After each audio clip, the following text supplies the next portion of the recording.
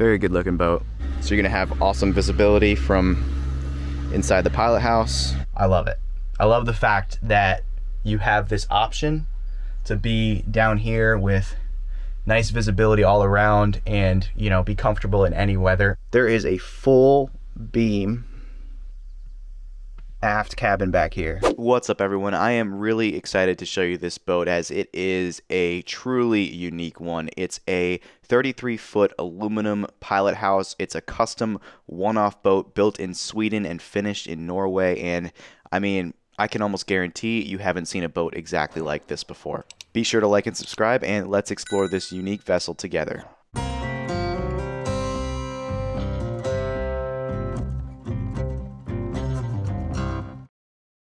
Alright guys, I just stepped aboard and taking a quick look at the cockpit, but we're going to go forward first and come back to this. But I like what I'm seeing so far. This is a pilot house design, and on the coach roof right here there's some solar panels. And stepping forward.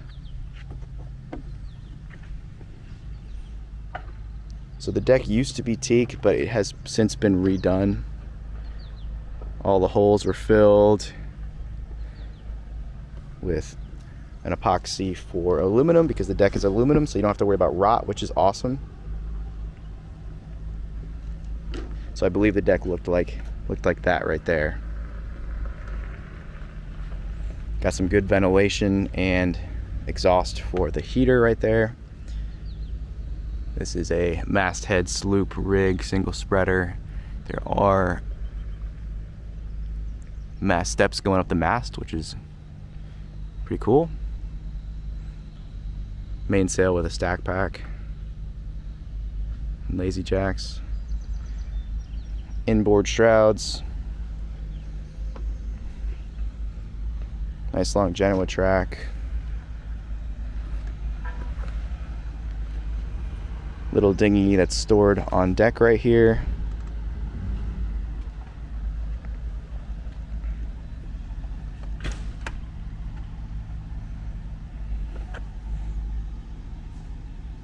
Got multiple cleats, 1, 2, 3, 4 cleats up here.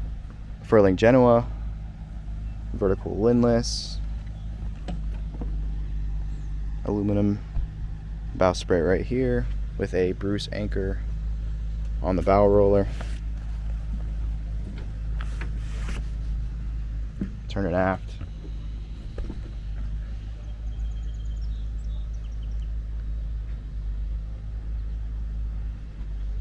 Very good looking boat.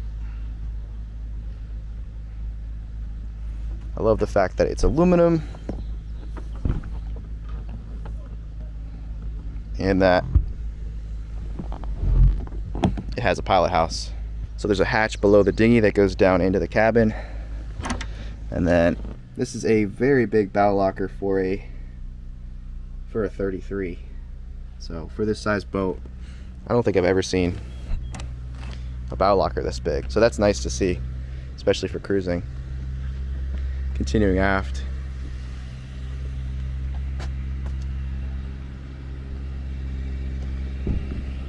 I like it.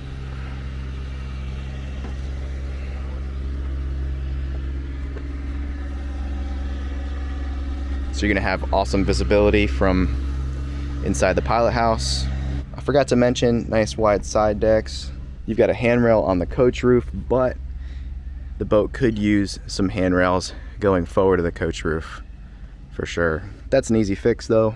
This area right here is a little awkward. I'd probably put some better non-skid right there. But once you're in the cockpit, I like this cockpit design a lot. You've got a tiller, folds up and out of the way when not in use.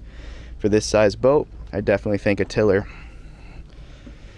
back here is best. Really nice roomy cockpit. Can be very protected as well with some canvas. You've got a arch on the back with a wind generator, radar. There's a wind vane, self-steering gear on the stern. Nice T-shaped cockpit. That hatch is going to go into the aft cabin, and I think you guys are going to really like what's back there in the aft cabin. 2 primary winches back here. And then the main is sheeted, I believe, to there. I don't see any other logical place.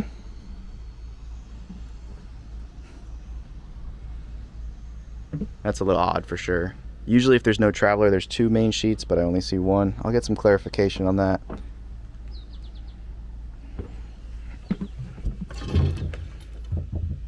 Got some storage back here. No lockers under the cockpit seats because you'll see why in a little bit. Alright guys, I like it. And then that right there is a nice big companionway hatch. Easy to get down for sure. And with that, let's head down below. Alright guys, I just got down below. And it really doesn't feel like I'm going down below because it's only a couple steps. And, you know, I'm in the pilot house. This is a really cool space. It's definitely a small boat. You know, it's not the biggest room in here, but it's nice and protected in here. You got your main steering position, good views all around, 360-degree views. This is pretty much essential for a northern boat. I love it. And then support of the helm station is a nice, comfortable main seating area, main salon table. Very nice. This can sit probably like, you know, 4 adults. Maybe a little more if you want to get cozy. All right, guys, I just want to say I absolutely love this setup. Now, again, this is a, you know, relatively small boat. So this pilot house is relatively small. I mean, look at me sitting here for scale. I'm sure you could probably adjust the seat a bit, but it is relatively small. However, I love it. I love the fact that you have this option to be down here with nice visibility all around and, you know, be comfortable in any weather while you're on a passage or while you're on watch. Very, very cool. And you got everything you need to steer the boat minus the adjustment of sails, which, you know, you're gonna have to go out to do. But when you're on a long passage, adjusting the sails is a very small fraction of, you know, that passage, usually, if things are going right. Going forward, down here is the galley. It is, you know, just big enough, but it's nice and protected, easy to brace. Down here you've got everything you need and nothing you don't. Gimbaled stove, sink, fridge. You do have to take a couple more steps down. We are a little bit lower than the pilot house, but like I said, what more do you need? This is all you need to make food aboard. Up here is the diesel heater, pretty much a necessity for a northern boat like this. And then to port is the wet head, and this is actually a pretty good size wet head. So, you know, for this size boat, pretty good head. It is right across from the galley though. Continuing forward, there is a pretty spacious forward cabin, and it is a Pullman style berth up here, not a V berth. And then as you guys saw, forward of this is a really big bow locker. Lots of storage up here. Hanging locker. Really nice. I'm liking this boat a lot, to be honest. I guess I just really like northern boats.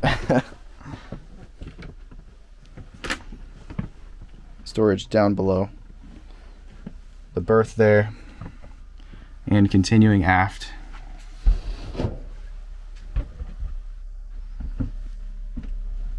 Got to take a couple steps up and through pilot house, we're gonna take a look at the surprise on this boat. What I'd consider a surprise, because it surprised me.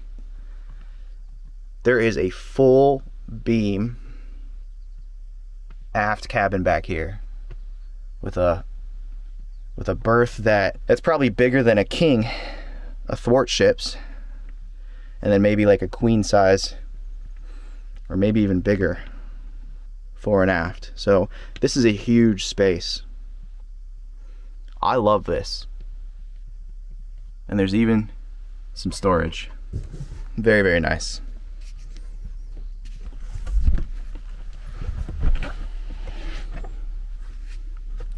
Distribution panel just aft of the helm station. All right, just wanted to take a look at the motor, which I believe, yep, it's going to be right there. So looks like an Isuzu diesel. I believe the owner said it's 67 horsepower and there's 700 liters of fuel, you know, in tankage on this boat. So lots of horsepower, lots of fuel. Very nice. All right, guys, it's time for the full continuous below decks walkthrough from bow to stern.